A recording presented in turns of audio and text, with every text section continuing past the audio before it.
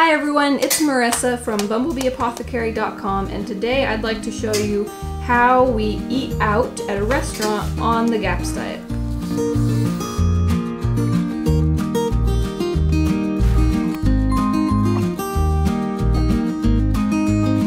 So in this little mini series I'm talking about traveling on the GAPS diet, and I've been showing you how we traveled to our destination, what kind of food we brought along, and how we packed it. And then I'm also showing us cooking at the place that we're staying, some really handy hacks for cooking when the kitchen doesn't have all of your normal equipment that you're used to, what we're making for food and buying for groceries and things like that. And today I'm going to show you us going out to eat in a restaurant and how we make that work on the GAPS diet. So when we first decided that we wanted to eat out at a restaurant, I first did some research. I looked for healthy restaurants on the island that we're staying at. So healthy restaurants plus the name of the area we're staying in. And a bunch of different results came up, and I just looked at a few that looked promising, and I found one that's like a local seafood restaurant, and it looked like they had high quality ingredients. These won't be the cheapest places, but we already know that we're more than okay with, you know, people on the GAPS diet are more than okay with paying a bit more for higher quality food. We already know all about that. So it's just part of the whole equation.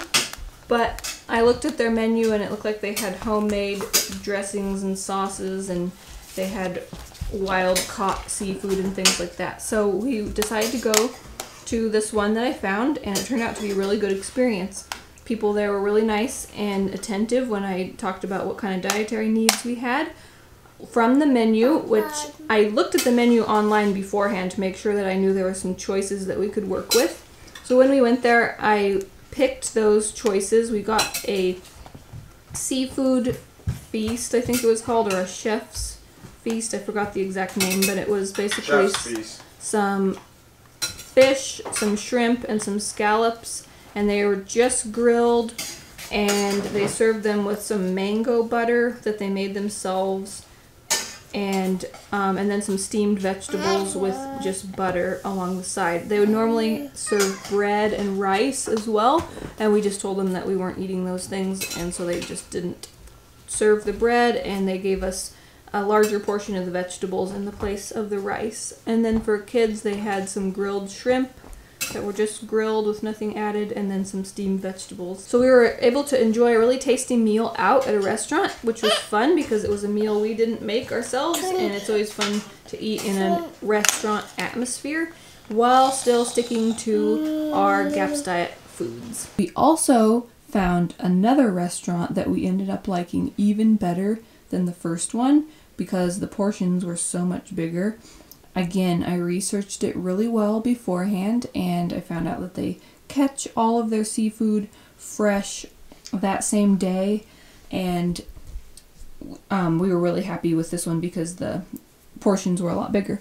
So what we did is we asked, I checked the menu beforehand, like I said, and so when we went in, we already had an idea of what we wanted. So we asked for these steamer buckets, and they normally come with potatoes, corn, and then your choice of 3 different types of seafood, and then a sauce to go onto it. So we asked if they could just leave the potatoes and corn out, and they were happy to do that. They were super, super nice. They gave us steamed vegetables. It was carrots, zucchini, and yellow squash instead of the corn and potatoes, and then also a side salad with no dressing on it. So that's what we had, and then we could choose a bunch of different kinds of seafood to go into the bucket. So we got, between all of us, we got shrimp, some snapper, clams, mussels, crab. We also, for the sauce, they had a bunch of different choices, and one of the choices was garlic butter. So I asked, you know, is it just garlic and butter? And they're like, yeah, it is. So we had that for the sauce. So it was just like dipping them in melted butter that had garlic in it. So that worked great. We liked this restaurant so much that we ended up going back a second time, and we ordered the same thing the next time. We changed the seafood around just a little bit between who ordered what, but other than that, we kept the vegetables and the sauce, the butter garlic, the same. And it was a great experience. We got to eat as much fresh seafood as we wanted. Oh, the second restaurant, I also ordered some raw oysters, which was really fun. We just had a great time with being able to eat so much fresh seafood because in Colorado where we live, that is not something that you can get very easily. So we really enjoyed that. So I hope that you enjoyed those tips for eating out on the GAPS diet. Hopefully you found that helpful. If you did like this video, give it a thumbs up.